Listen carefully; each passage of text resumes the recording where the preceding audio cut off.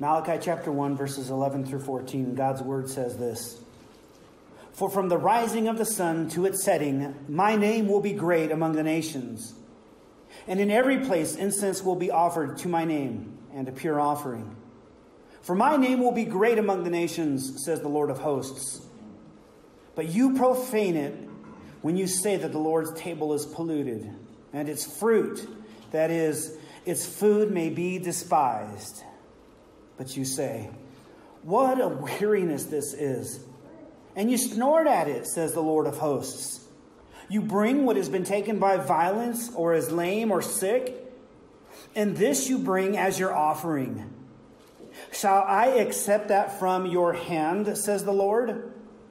Cursed be the cheat who has a male in his flock and vows it, and yet sacrifices to the Lord what is blemished. For I am a great king, says the Lord of hosts, and my name will be feared among the nations. Let's pray. Heavenly Father, your name is mighty. It is to be worshiped and adored because it represents who you are. It is to be proclaimed, Lord, because you are to be proclaimed. Lord, we are here as those who have heard your name, and you have been made known to us through the preaching of your word, through various Christians, a servant of your word, and we have come to trust in the name of Jesus Christ as our Savior. We have called upon that name, and there is no other name among men where we can be saved. It is the name of our beloved Savior, Jesus Christ. Lord, you are calling people all around the world to fear and to love your name and to worship your name. And so I pray, God, that we would be those people. I pray, God, that we would help bring more people like that into your kingdom who love their King and they fear his great name.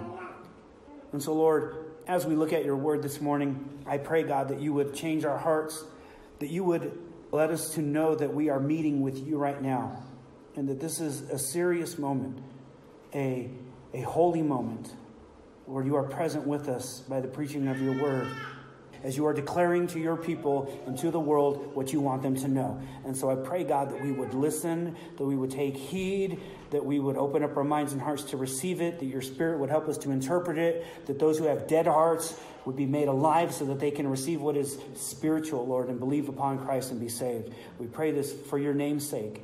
And in the name of Jesus, we pray this. Amen. Church, please be seated. The sermon is titled, God's Love for His Name via the Nations. Since 1996, I've been blessed to help pastor several churches in California. One in Hesperia, one in Los Angeles, one in Victorville. And the church that I had started in way back when, in 2007 in Victorville, ended up merging with this church. And one of the distinct marks of each of these churches was their diversity in ethnicity and diversity in different people that represented different nations. By nation, I mean a group of people that have a common language, an ethnicity, a common ancestry, a common history, a common culture, a nationality. That's what I mean by nation. And technically speaking, a nation is different than a country. A country is made up of citizens under a particular government, and that country may or may not include people from all sorts of nations. Okay? For example, I'll help you make sense of that. The United States is a particular country with a particular form of government and leaders, made up of many people, of many nationalities, of many nations. Does that make sense? Nations and country are different, and I want to make that distinction. There are some countries that are very different from the United States. We're a melting pot of many nations. Okay? There are some countries that are different in that they're primarily a country with very little nations. It's primarily one nation in that country, one nationality.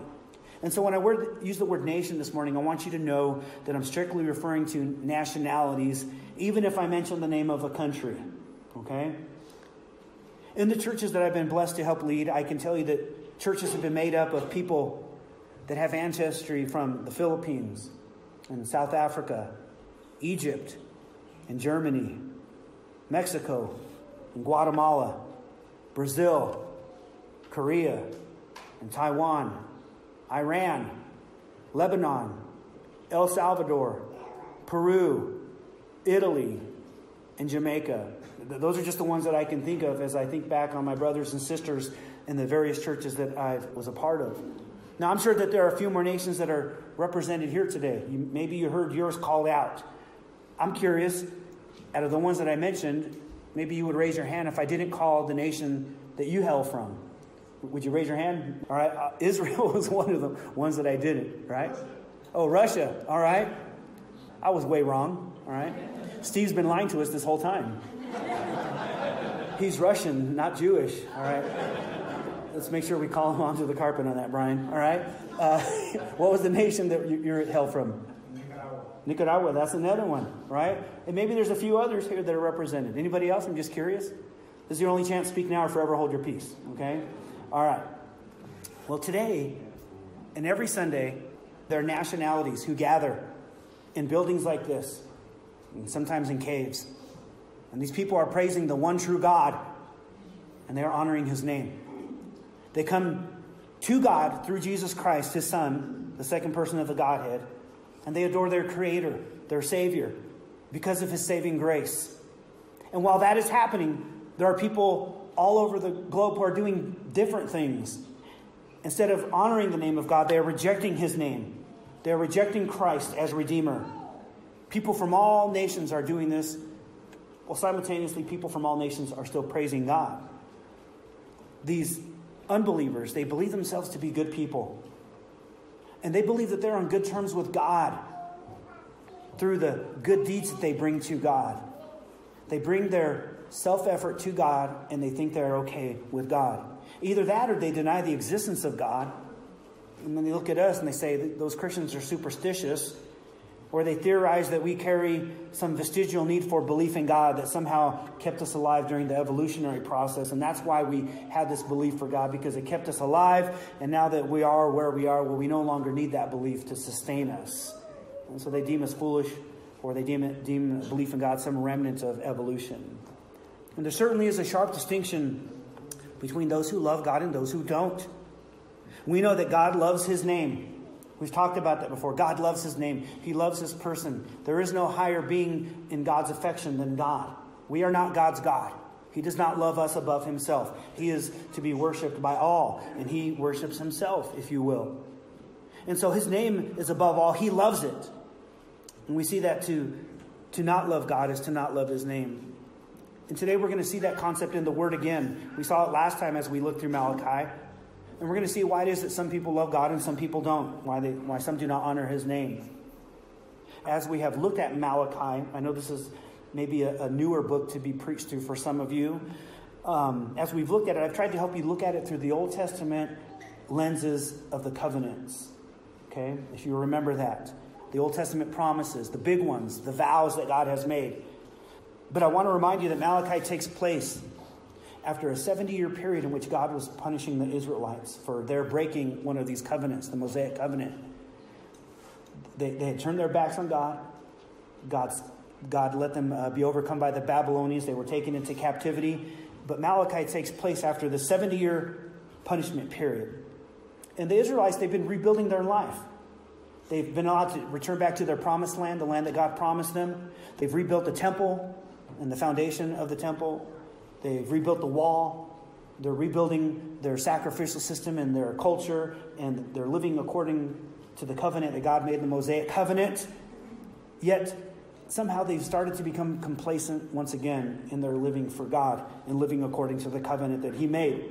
And so Malachi is a rebuke to the people of Israel during this time period. And he rebukes them through the prophet Malachi. And that's what this prophecy is partially about, this prophecy of Malachi. Now, as the people have rebuilt the temple and the priesthoods reestablished, they are now offering sacrifices to God.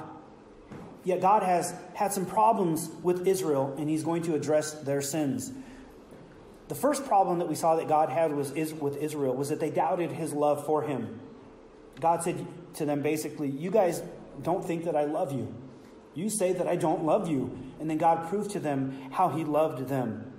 All right, that was another sermon, the very first sermon that we saw in Malachi, so we're not going to revisit that. Then God moves on to the second accusation that he has with them, the second problem he has with them. And in this problem, he says, you despise my name. So the first problem, you don't believe I love you. The second one, it's you that doesn't love me. That's the problem.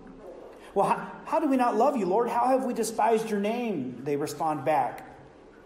God says, by offering blemished sacrifices to me.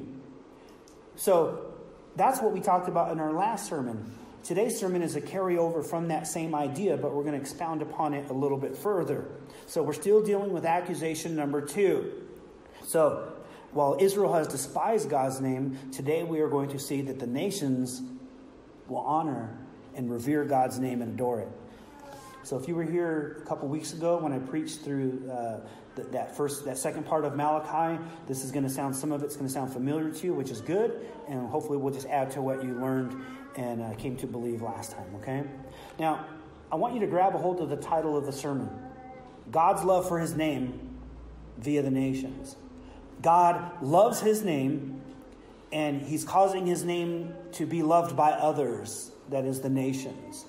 If Israel will not love His name as God loves His name, then He will see to it that His name is loved as He loves His name. He will see that it's loved through other nations. And so that's why I titled the sermon, God's Love for His Name via the Nations. Again, God worships Himself. He does not worship us. It would be idolatry if God worshipped us over Himself. He loves Himself because He is the most praiseworthy being in the universe. He deserves perfect worship. God deserves perfect obedience. He deserves perfect devotion, and nothing less will do. And that means you and I are in a quandary of sorts, because we do not offer God perfect obedience. We do not offer God perfection. Okay? Yet He is worthy of that. That's what His name deserves. It's what His character is to receive, and we have fallen short of that. And yet we see that God's name will be loved. God's name will be revered. And so God moves and God acts in history to cause His name to be loved through the nations, and so that He rightly gets what He deserves. And so that's why we've titled the sermon that, God's love for His name via the nations. Now, the first thing we see in our text this morning is that God's name is honored among the nations. And we're going to make it very clear how this happens. In verse 11, the Lord says this, from the rising of the sun to its setting, my name will be great among the nations.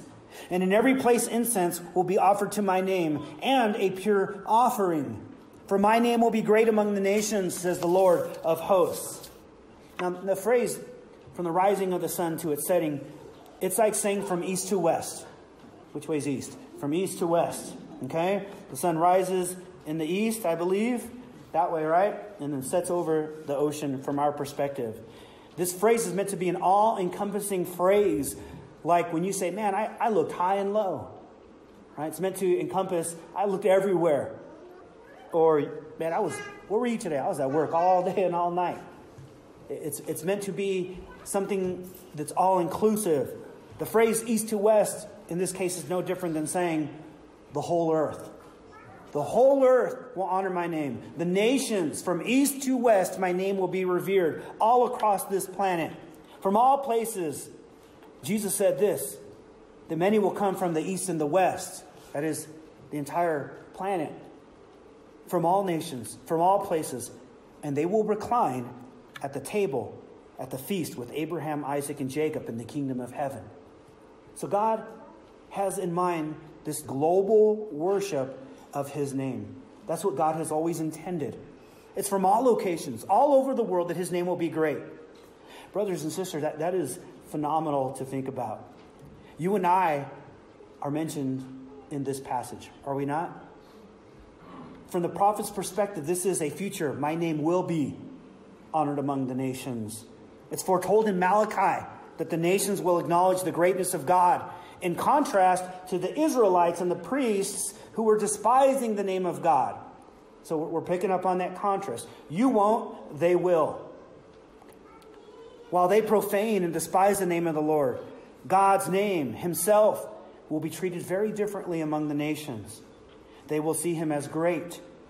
His name is great. He will be worthy and is worthy of perfect worship and obedience and adoration and praise and love and devotion. Notice again that this is from the prophet's perspective. It's a future thing, which means it wasn't happening on a large scale during the time that this prophecy is taking place. So we need to understand that, okay? It wasn't being fulfilled just then. So the Gentile nations, that is non-Israelite nations, are not yet acknowledging the great name of the Lord. Something to come. And so if Israel was not going to honor the great name of the Lord, somehow, some way, God will get the worship he deserves from non-Jewish nations. And so we should be asking how? How could this be? What's going to cause them to revere the great name of God and to love him? Okay? Now, here's what we need to understand. The way that they were dishonoring God's name, Israel, is by offering impure sacrifices. So we might be tempted to think, well, maybe the Gentile nations will create their own temples, create their own sacrificial system. Maybe they'll do what the Jews weren't doing at that time and God's name will be honored. Well, that's one way to look at it, but that's not the correct way to see. But we should be asking the question, how could this be? How could this be? According to Deuteronomy 12, listen to this. Sacrifices to the Lord could only be offered in the place that God designated for the Israelites. That is the promised land. They weren't to offer them outside of the promised land. They were to offer them in accordance with tabernacle worship. According to God's law, sacrifices could only be offered by people that were designated by God. That is, priests. According to God's law, the sacrifices had to meet specific qualifications in order to be pure. And so you couldn't offer them outside of the promised land, or that would ruin the whole thing. And so how is it that nations are going to be able to offer a pure offering and offer up the correct worship to God if everything they do in their land would automatically deem it defiled? Does that make sense, the question? What are they going to do? How are they going to do this? The God's law won't permit them to do that. So this is a thing that we got to work out. Proper sacrificial worship of God had to be in the promised land with God's pure priests. They were to be pure themselves and pure sacrifices from the people. So what do? That means if sacrifices were impure, it was wrong. If the priest didn't do it appropriately, it was wrong. If it wasn't in the right place, it was wrong. And so we got the question, how then could God say that from east to west, all around the world, the Gentiles, the nations would offer incense and a pure offering to God? They had no priests. They had no temple. They had no special promised land. And so what were they to do? For them to do so would be contrary to the Mosaic law. Well, we know that God doesn't violate his law. So if they're going to do this, they would have to do it in a different way, at a different time, something different than what God had outlined for the Jews in the Mosaic law. It would have to be different. It couldn't be according to this law that God gave. It would have to be substantially different. Okay? So that means that there's a fundamental difference in the worship and offering that we see in the Mosaic covenant with the way the Gentiles would do their worship. A fundamental difference, and we're going to see that. And I think if we answer the question, why would foreigners, why would people from other nations honor God's name with incense and a pure offering? Why would they do that? And if we can answer that question, I think we'll see why their worship doesn't violate the Mosaic law. Okay? So let's think about this question. God's honoring his name through the nations. Why would they do that? Why would they give him honor? Why would they give him praise for his nature and who he is? Why would they praise God for his faithfulness? Because that's part of God's nature. Why would they praise God for his justice? That's part of his attributes, and his love and his grace and his patience and his power. Why would they praise God for who he is? His presence and his knowledge, his mercy, his kindness and wrath. How is it that they would come to know God in this way so that they could praise him properly? And the answer is this: because God would save these people from his judgment. God would save the nations from his judgment. And that happens in the gospel of Jesus Christ. Right? That's how that happens. It is in the gospel of Jesus Christ that you see all these attributes displayed. The gospel isn't just grace. It is so much more. God's wrath is displayed in the gospel, and that it is diverted from us. That's part of the gospel story. Wrath's supposed to come to me, diverted to Jesus Christ. All right? We get grace in the gospel. We get what we have not earned. We get mercy, meaning we don't get what we deserve, which is hell. In the gospel, we see God's kindness. We see God's love. right? We see God's patience as he waits for us to come to him. We see God granting us repentance and being a giving God and granting us faith. We see God's faithfulness to do what he promised way back in Malachi.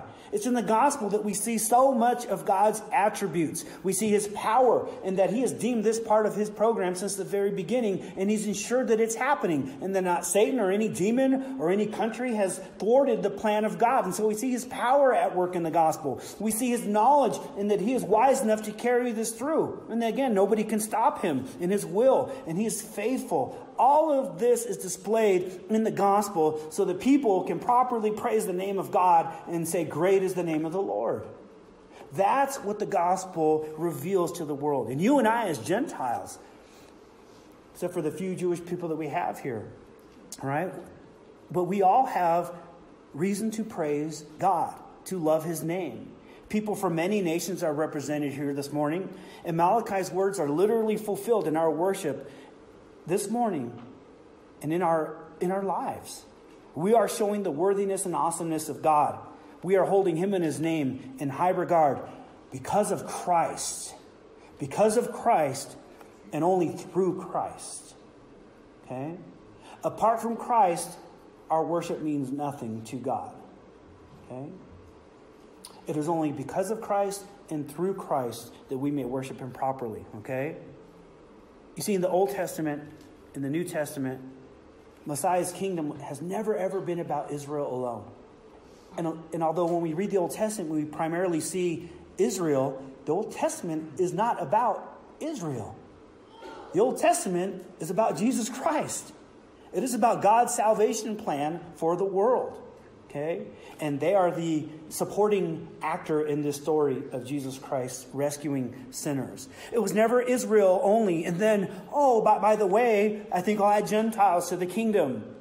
From Scripture's perspective, God has always had in mind the salvation of not just Jewish people, but Gentiles or non-Jews. Israel was chosen by God as a special nation in the Old Testament, but it wasn't chosen like many of us think or have been taught. Some of us have been taught wrong. Some people think that Israel was chosen by God, and somehow that means that every Israelite that has ever lived is saved and going to be with God in the eternal kingdom.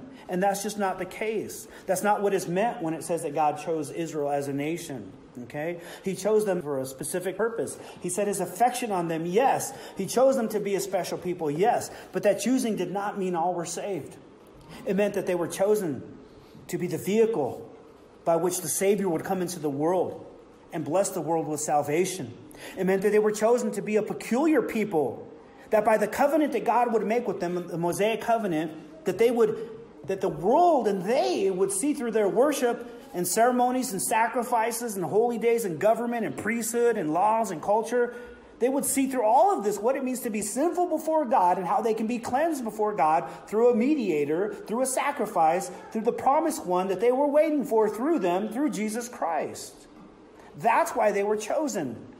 To be a living picture of how God saves people through their culture. And whenever they turned from this, the world didn't have that living picture. And God wanted the world to have that picture. So when they turned from this, God punished them so that they would have enough of his judgment and turn back to the right way of worship that would herald to the world Jesus Christ. Are you with me on that? That's why God's blessings and sanctions are so important in the Old Testament. You'll be blessed if you do this. I'm calling you to do this. I've chosen you for this. So what Malachi says in Scripture is not novel. Salvation has always been for the nations. Go back with me to the Adamic covenant, to the very beginning of Scripture. Remember when Adam failed to be perfect before God, which is what we're all supposed to do? He failed to be perfect before God, so God cursed him. He cursed Eve. He cursed the planet. And we have all sinned ever since. Right after that, Adam's fall, the Messiah was promised in Genesis 3:15. Let me ask you, did that happen before or after God initiated and created the Jewish nation? It was before. Messiah was for all nations, from the very first humans that ever inhabited this planet. Messiah was promised to all of us. Later we see the account of Noah and the flood. God saved Noah. And at the same time, he judged the world in one and the same act. God's reign was judgment upon the world. But in that reign, God pulled Noah away from the world, if you will, and delivered Noah from the world. That salvation was judgment at the same time, depending on who God was rescuing or saving. The New Testament teaches us that God knows how to save the godly while punishing the ungodly. He can do both at the same time, and that's what he does. And then it points back to Noah as an illustration of both salvation and judgment, that salvation judgment moment that happened with the flood. And the covenant that God made with Noah and all humanity is that God would never judge the world by a flood again. Next time, fire will come, and we will be delivered from the world when judgment comes. We will be plucked out of it, all right? The point being that God intended for Noah's deliverance through a judgment flood upon the world, that was meant to illustrate final salvation and judgment for all humanity, not just for Israel. This all happened before Israel was born. That illustration of judgment and salvation upon the world. When God initiated the covenant with Abraham, he promised that all the nations would be blessed through Abraham. And so God had in mind the nations, not just Israel, when he established his covenant with Abraham. In Galatians 3:8, this is one of my favorite verses in the New Testament because it just sheds light on all the Old Testament. In Galatians 3:8, Scripture says, all right, that Scripture, foreseeing that God would justify the Gentiles by faith, Scripture preached, all right, God preached the gospel beforehand to Abraham, saying, in you, Abraham, shall all the nations be blessed. Let me read that Scripture again. Scripture, foreseeing that God would justify the Gentiles by faith, preached the gospel beforehand to Abraham, saying, in you shall all the nations be blessed. That is what God was telling Abraham when he said, in you all the nations shall be blessed. What did God mean? That God was going to justify the Gentiles by faith. Okay? God had in mind the salvation of the Gentile nations. So I'm not sure if you're picking up what God was laying down to Abraham. What is justification by faith? What does that mean? For some of you, that might be a new phrase. What is justification? Let me explain that. So that way you can see what God was telling Abraham prior to the Jewish nation even being formed. Okay? Justification. That is how God declares you just. Justification is how God declares you righteous. How God declares you perfect. And you're thinking, but I'm not perfect. I do a lot of bad things. And if you're honest with yourself, you will say that. You lie, you steal, you cheat, you backstab people. Okay? You gossip. You profane the name of the Lord. You curse, you say vile things. We look at vile things. We hear vile things. We go vile places. You and I sin. We're not nice to our spouses. And honestly, parents, sometimes we're not nice to our kids either. Right? And kids, man, you're jacked up to your parents. Right? We're sinners. You should be the worst person you know because you know what's in your head. So how is it that God's going to declare you a good person when you're not and I'm not? That's what justification is. How does God do this? Okay? He does it, first of all, by forgiving us of our sin and removing it from us. That sin is placed upon Jesus Christ, removed from us, placed on Jesus Christ. Jesus is treated as a sinner on the cross. Even though he's not a sinner, he's treated as one. He was de-justified, if you will. He bore our sin on his body on that tree so that we could become the righteousness of God, so that we could become just, so that we could become perfect. How so? Scripture says by faith. Faith is the word for trust, confidence. I trust that Jesus is my Savior. Only he can save me. And when you put your trust in Jesus, knowing that your sins were transferred to him, his good deeds, his perfect deeds, because Jesus never sinned, are transferred to you. You can't see this invisible switch, this transfer of sin to him and righteousness to you. So now, with no sin in your account, and just the righteousness and perfection of Jesus in your account, how does God look at you? As just. Scripture, right, says that God preached the gospel to Abraham when God says the nations will be blessed through you, Abraham. God was talking about justifying, declaring Gentile nations, Gentile people just through faith in Christ. That's what God had before the nation of Israel was ever formed. When God picked that first representative, Abraham, Isaac, Jacob, and then Israel spread out from there. The salvation plan of the Gentiles has always been in God's plan. Raise your hand if you're not Jewish. This is God's plan to rescue you. This is why you are here this morning worshiping the great name of God. This is why you, because of the righteousness of Christ, this is why you can stand before God as perfect and give God what he deserves. Not because you are perfect, because God sees you as the perfect Jesus Christ, the Son of God. This is how you worship God properly. It's only because of Jesus Christ and through Jesus Christ. If you don't believe in Jesus Christ, you can come to God. You don't have cleansing. You don't have his righteousness. And you stand before God with filthy, impure sacrifices saying, here I am, Lord, receive me. And God says, you despise my name. You have not brought me what I deserve. I deserve perfection. And since we can't bring perfection ourselves, we need the perfection of Jesus Christ to approach God. That's the gospel story. That's what this is why we praise God properly, because of what Jesus did for us. This is phenomenal, okay? This is all throughout the Old Testament, that God was going to save people through this promised Messiah, okay? It's an amazing story. I never get tired of hearing it.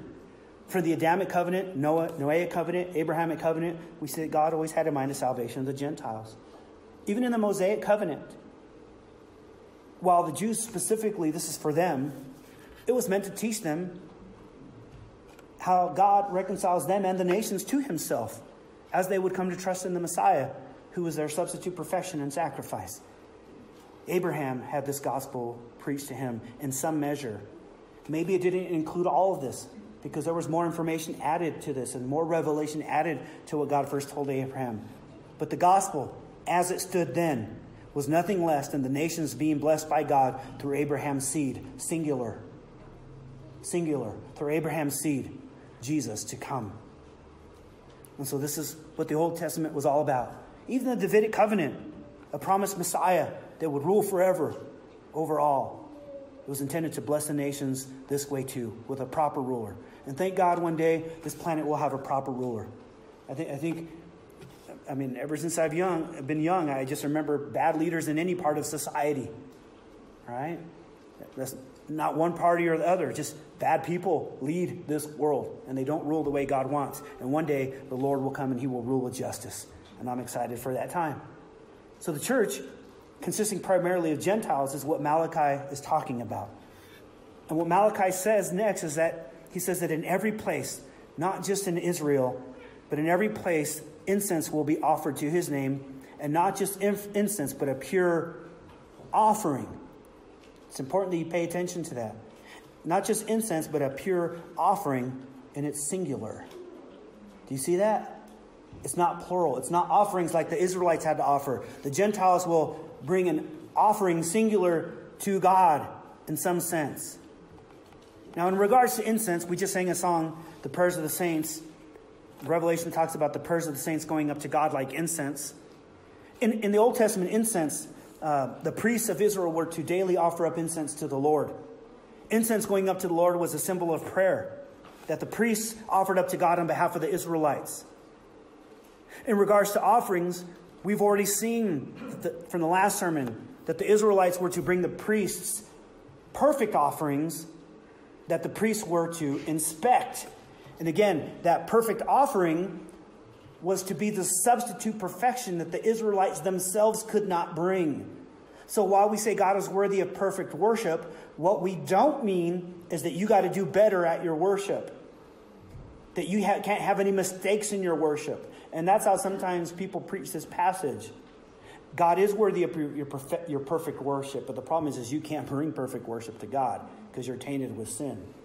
And so the Israelites couldn't present themselves to God, so they're saying, here's something perfect, Lord, a perfect sacrifice that represents what I should have done, I cannot do, and so it's what you deserve, perfection. It's my substitute.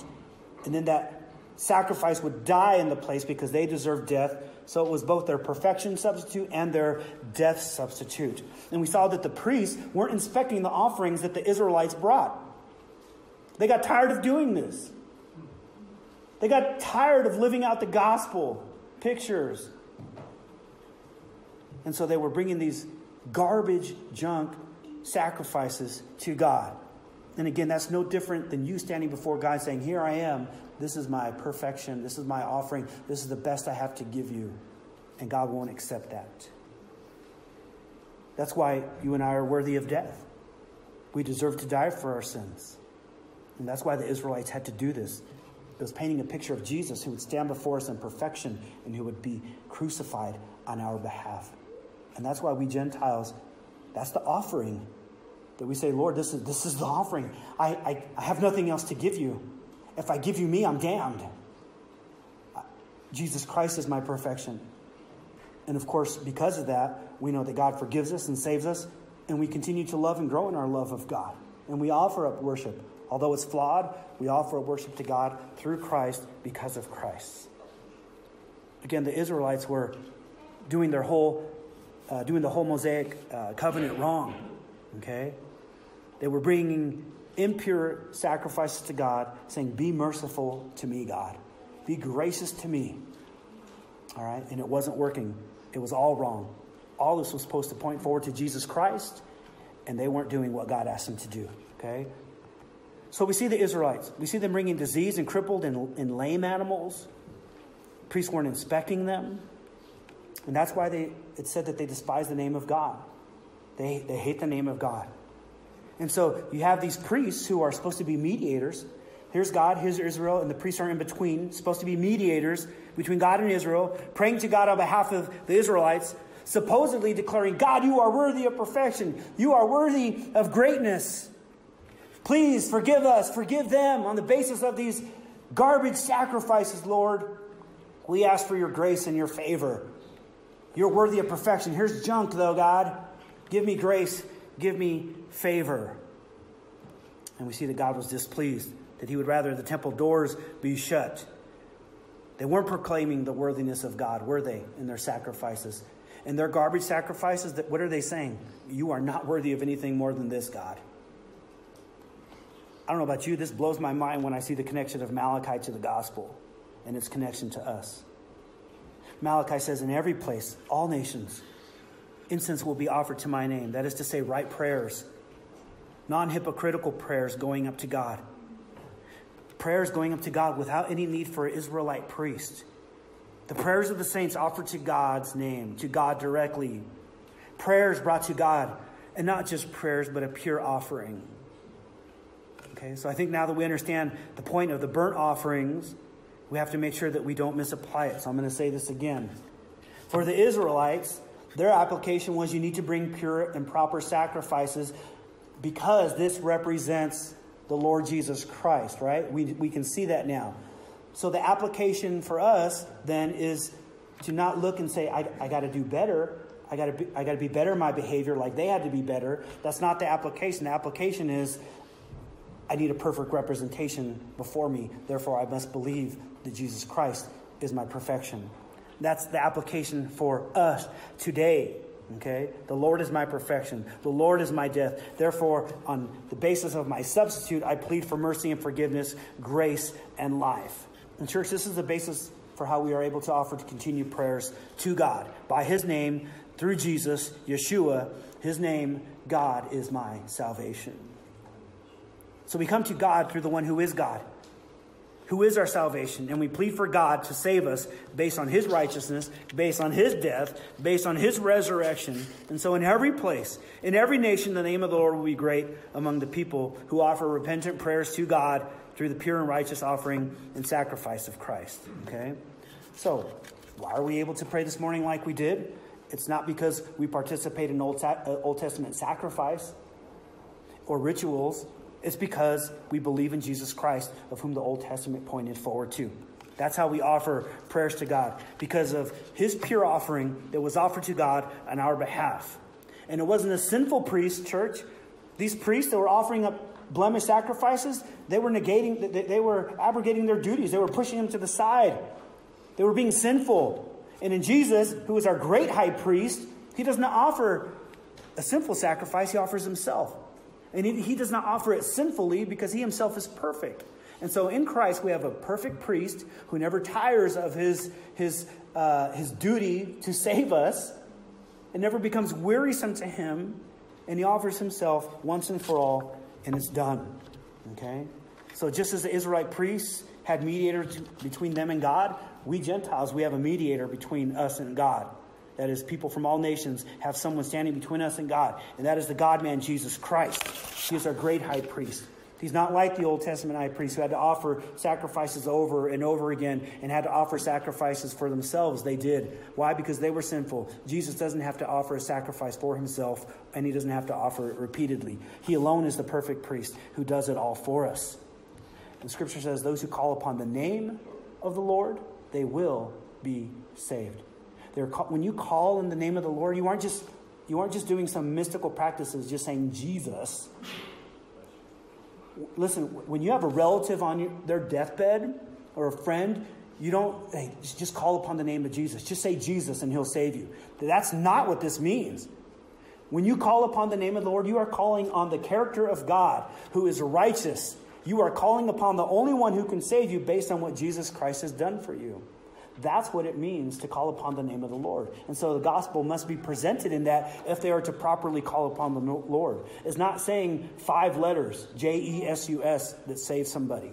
It is calling upon the trustworthy sacrifice of Jesus Christ. And so we need to make sure that we understand that. But those who do call upon the name of the Lord are saved. And that's why we listen to his word. That's why we come on Sunday mornings to hear more of this Savior. In church, Scripture says that God, his name, it will be great among the nations. This is what the Lord of hosts says. The God of angel armies says this. God loves his name. He loves his essence, his attributes, and he gets that love for his name. He ensures that his name is loved by sending Jesus to be our perfection and sacrifice so that we praise him. That's what he does. That's how God gets the worship he rightly deserves. This planet was made to declare the fame of God, and it will happen. Secondly, we see this in verse 12. We see God's name honored by perfect sacrifice, not corrupt sacrifice. That God's name is honored by perfect sacrifice, not corrupt sacrifice. Verse 12 says, listen, you profane my name when you say that the Lord's table is polluted. And its fruit, that is, its food may be despised. And you say, but what a weariness this is. And you snort at it, says the Lord of hosts. You bring what has been taken by violence or is lame and sick, and you bring this as your offering. Shall I accept that from your hand, says the Lord? Now, we've already covered a lot of this in our previous sermon, so we're not going to get so much in depth like we did last time. Okay? But we see how God's name gets honored, which encompasses belief in Jesus Christ as Savior. We see God's name honored by perfect sacrifice. And even though the text doesn't say that God's name is honored by perfect sacrifice, we see that it is dishonored by corrupt sacrifices. So if that's true, that God's name is dishonored by corrupt sacrifices, then the reverse must be true, which is God's name is honored by appropriate sacrifice. Okay? Every command has a reverse to it. If we are not to lie, then that means we are to tell the truth. If we are to not steal, then that means we are to work or we are to be giving. Every command has a flip side. And so when we see that God's name is dishonored by corrupt sacrifice, we see that God's name would be honored by perfect sacrifice. Okay? So we've already covered this. So the it being profaned in verse 12, you profane it, that's the name of God. Profane is not a word that we use a lot, but we know what profanity is, right? I don't have to use an example. You guys probably had plenty of examples coming from your lips this morning, or maybe not this morning. Maybe this week you had a rough week and some profanity came out. All right? It happens to all of us. All right? But you understand what profanity is? It's using language in a dirty or a filthy or a vulgar way, right? To profane something, then, means to treat something as dirty. To defile something. To desanctify it. To treat it as unholy. To treat it as common or worthless or insignificant. That's how God's name is being treated by these improper sacrifices. We saw how the Gentiles will honor God's name by belief in Christ, by trust in Christ. Yet here we see that the Israelites are profaning, ruining God's name, dragging it through the mud. How? By saying God's table is polluted. God's table, the altar where sacrifices were done. How is it that the priests are saying that God's table or altar of sacrifice is polluted or desecrated? I don't think they would admit it. But the reality is that this is what they're saying. They're saying it's okay to offer despised or contemptible or worthless offerings and sacrifices and food metaphorically fruit. The scripture is using that word. It's okay to offer this to God. And so the process goes like this. The thought process. All right? God's talking to the priest. You accept nasty sacrifices. You, priests, accept nasty sacrifices, which means you think the Lord's table is worthless. If it was worth something, you wouldn't put a nasty sacrifice on there. But since you accept nasty sacrifices and you put it on God's table, you despise the table as well, the altar of sacrifice. By that means you think I'm worthless. You think I'm junk. Because that stuff's offered to me. Is that what you think I'm worthy of? And so this is angering God. They think God is nasty and worthless by their offering. Do you hear that? This means, what does this mean for us? It means when you reject God's means of reconciling to him, God has deemed a way for you to be made right before him. And when you reject that, it means you think Jesus Christ is worthless. It means you think the cross was worthless and what he did for you. You would rather bring your good deeds to God instead of the perfect Jesus Christ and say, here I am, God. And what that says is you think God is nasty. You think God is worthless. You think God is garbage. And this is what every world religion does. Just be good. Just be better. You'll be okay on Judgment Day. No, you won't. God will say, you despise me. You hate me. How so? You brought me you with your sin. I'm worthy of perfection. That's my name. I'm God Almighty. I'm the Lord of hosts, the God of angel armies. Who do you think you are talking to and dealing with? Man, that's heavy. Do you see why our friends need saving? They've been lied to by the world, thinking that they can just bring themselves with their... Well, as long as you're being sincere. Sincerity won't make you right before God. Only Christ will. Only Christ will. And on Judgment Day, that's all you can hope for, is that Christ is your advocate. That he argues on your behalf. Lord, treat them as me. They are perfect. I've given them my righteousness. They trusted me to save them. They're forgiven. That's it. That's what this passage is trying to teach us. Not to offer ourselves to God. That's what these priests were basically doing by offering garbage sacrifices on behalf of the Israelites. And these priests, they don't love his name. They're willing to accept imperfect sacrifice on behalf of the Israelites. The Israelites don't love his name. That's why Jesus' sinless and righteousness matter. Because that's how God's name is honored when we come to God on the basis of Jesus' perfection. The priests, they responded to God's accusation when he hits them between the eyes with this. They're like, what a weariness this is, Lord. They snort at it. They snort at what the Lord of hosts has laid down as the guidelines for how they are to approach him and be reconciled to him. What a weariness this is. That is to say, what a hardship, God. How exhausting this is, Lord, these priests. How tiresome. This is too much work. They snort or they sniff, or probably more properly, they blow air out of their nostrils when God says this to them. You know how when someone says something and you kind of scoff at them and you're like, you blow it. I mean, I don't want to do it too hard. Something might shoot out right now, right? But you're like, you just let that sigh of air out of disgust and contempt. God says, you offer him pure sacrifices. Lord, this is a lot to demand. Like a sigh through the nose.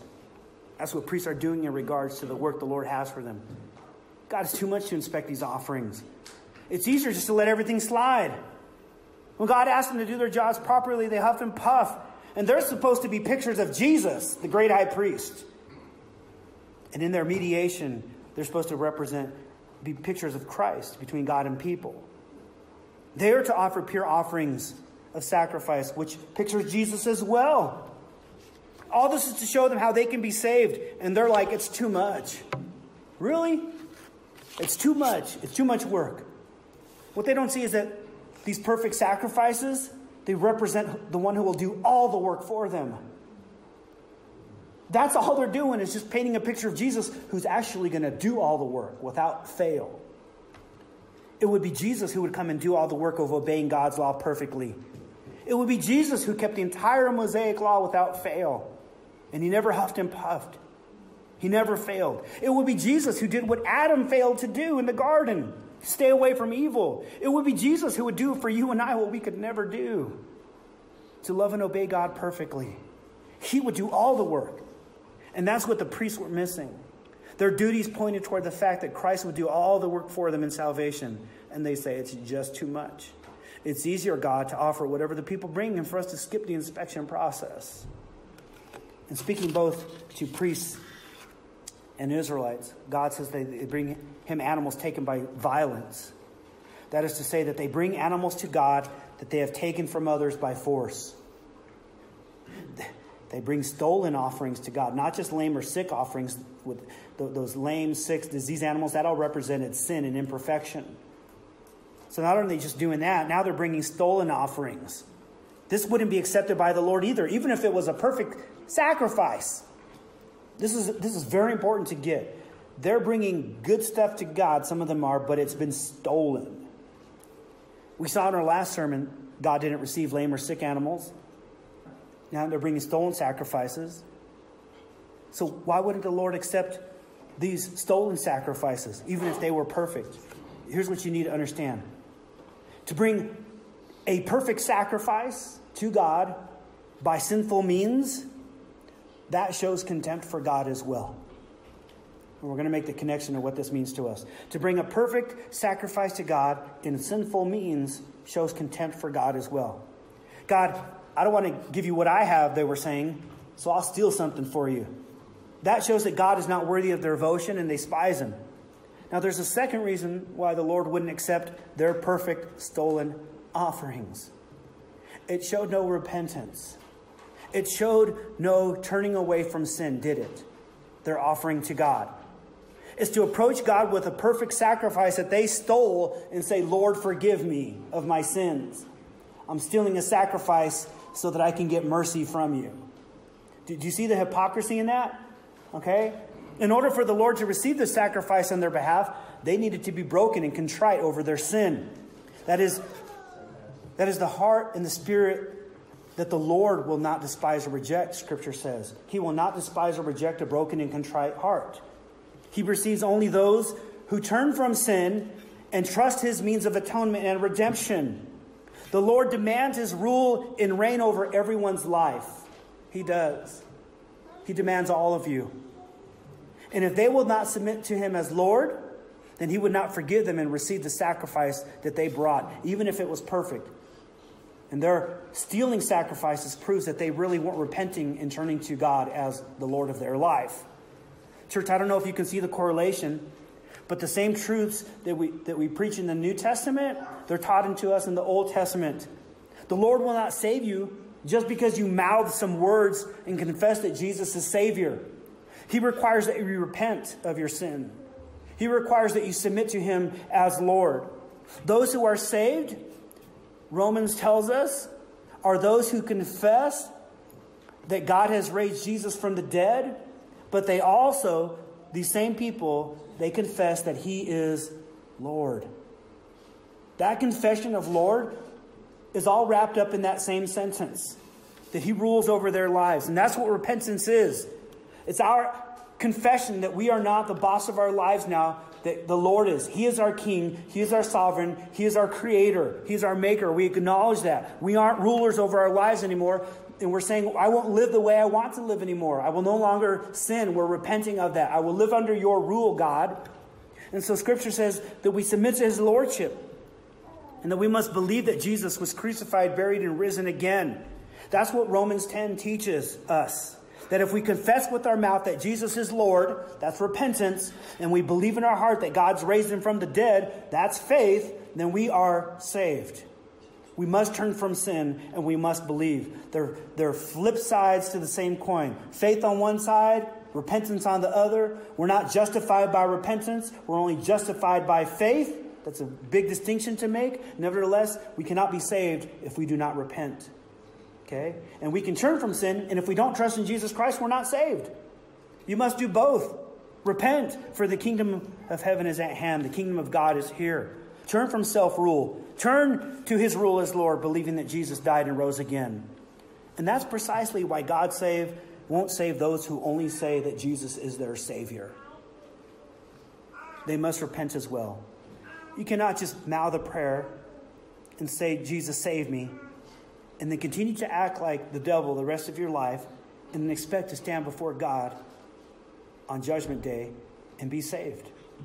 You must repent. You must come to him as Lord.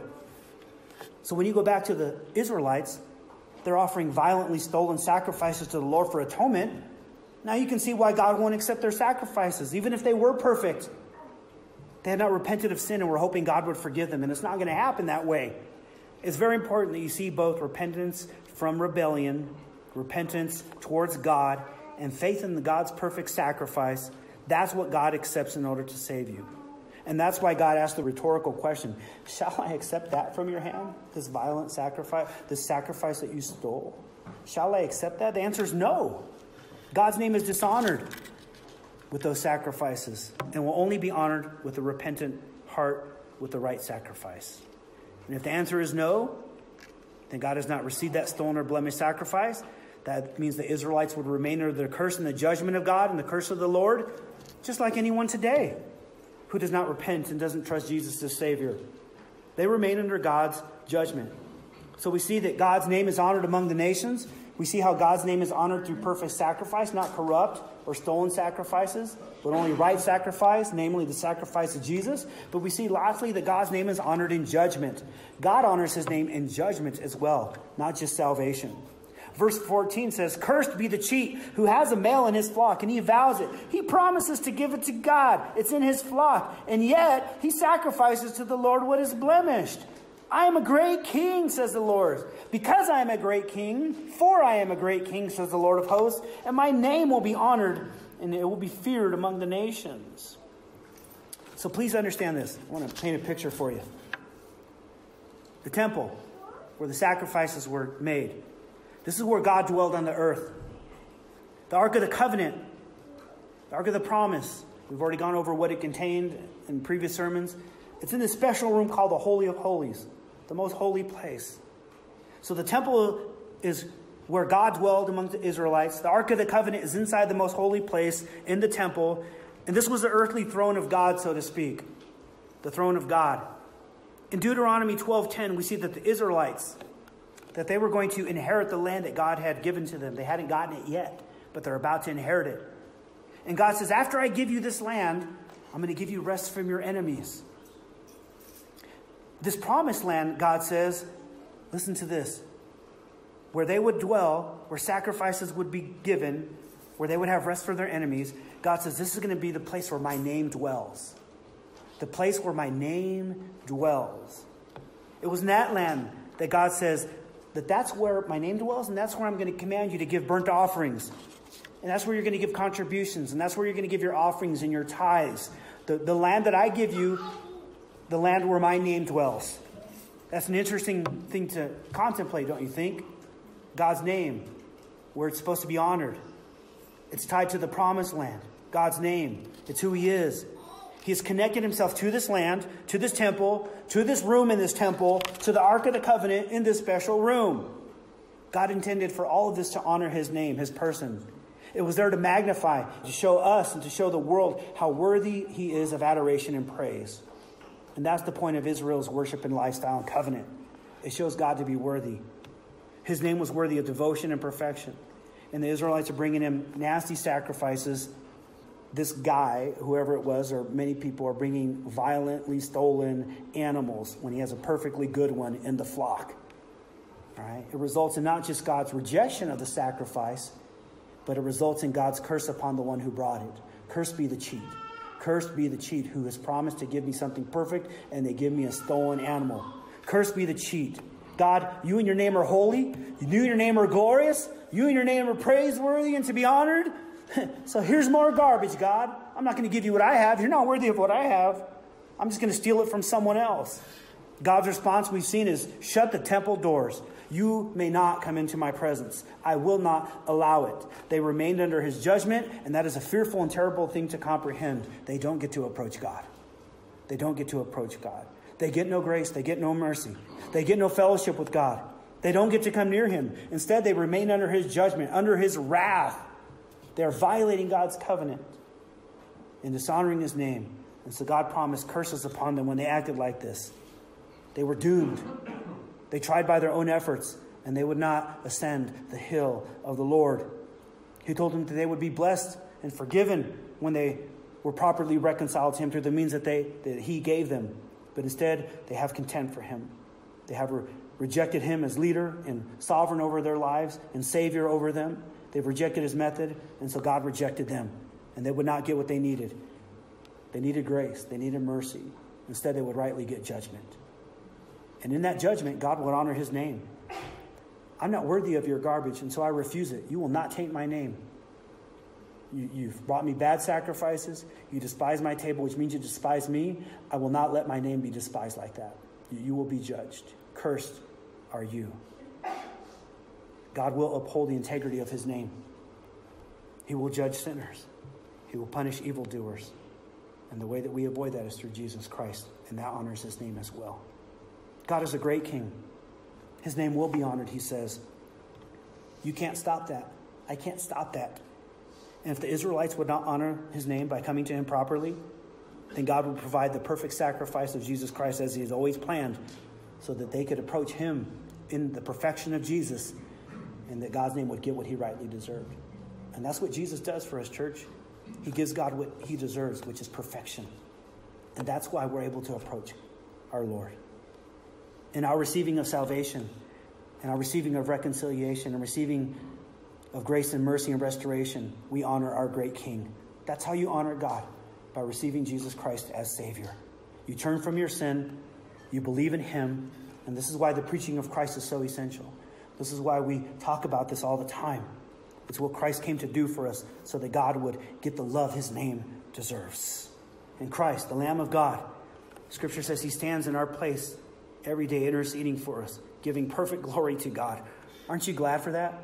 While we're down here screwing up and sinning, Jesus is mediating for us and never stopping. Man, he doesn't huff and puff. He just keeps doing what a Savior is supposed to do. And that pleases him. And that honors God. Thank God for him. Thank God for him.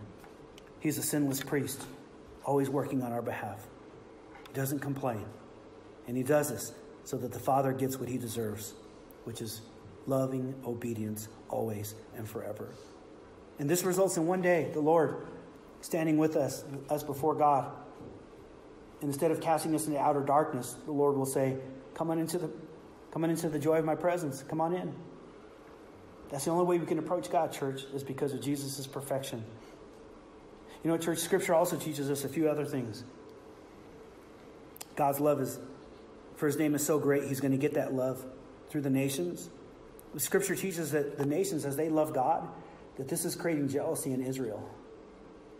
Right now, as a whole, Israel does not trust Christ as their Savior. They're currently, as a whole, despising the name of God, even though there are some who do love the name of the Lord and do believe in Jesus Christ. And so what we need to do is we need to pray that more Israelites will come home to their Savior, Jesus Christ, to the Messiah that was promised through them to bless us. We need to pray that we need to take the Messiah back to them. God will do this. Scripture tells us that God will rescue Israel. And so we look forward to that. I pray that we'll get to see it in our lifetime, that we see the day that they no longer despise the name of the Lord, but come to him as Savior. And they offer up incense to God. Repentant prayers, perfect prayers to God through Jesus, trusting in the one pure offering that was made on our behalf. For those that don't honor the name of Christ, I want to invite you and I want to plead with you to trust Christ today. Honor his name by believing that Jesus Christ is the Savior, that he is the sinless priest, that he is the sinless sacrifice, that he is perfect for you, because to approach him in any other way is to despise the name of the Lord, and that will bring judgment upon you. You cannot find yourself in a worse position than to be apart from God and apart from Christ. You don't want to be under the wrath of Almighty God. And here you are today, and God has sent his word to you that you might repent and be saved before that great and fearful day of judgment. And so if you're not giving God proper honor by trusting in Jesus Christ, I pray that today that you would confess him as Lord, that Jesus Christ was raised from the dead on your behalf, that he died for your sins so that you can be reconciled to God. Because God loves his name, and he will honor it in judgment, and he will honor it in salvation. And so I pray that you would know Christ today as Savior. And Christian, this is something we've already realized. God helped us to understand this. So what do? Well, we continue to love the gospel. We continue to love Christ for what he's done. We recognize and continue to recognize God's great love for us and his love for his name. The love that he foretold the nations would give him at Malachi. And this is your story. This is about God. This is about you. This is very personal. Malachi is. So this morning, we're going to sing a couple final songs. And so I invite you to praise God with us. And would you pray that God's ethnic people, as we sing these songs, the Israelites, would you pray, church, that they would come to Christ and honor his name? And pray that people all over the world would continue to come to Jesus Christ. There are still nations that need to hear of Jesus Christ. That's why we pray for them every Sunday. You should want God's name honored. You should want to give to that cause. You should want to pray to that end. To love God and to give him the worth he so rightly deserves, there's nothing greater that we were created for. So we need to do that. But let's do that properly through Jesus Christ. All right? Let us pray.